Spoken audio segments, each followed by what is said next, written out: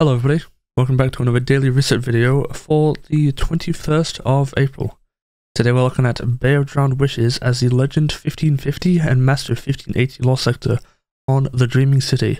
Champions are Overload and Unstoppable, Burn is Arc, Shields are Void, Modifier is Stalker's Shield. If you can complete solo, you get a chance at Exotic Legs Armor. For the Daily Wellspring, we have Attack with the Fell Taradiddle Bow. If you can acquire 3 with Deep Set Resonance, you can craft it at the Enclave. For Banshee mods, we have Major Spec, Minor Spec, Icarus Grip, and Rampage Spec. And for Ada mods, we have Hand Cannon Reserves, Unflinching Bow Aim, Incinerating Light, and Swift Charge. Thank you for watching, and next time.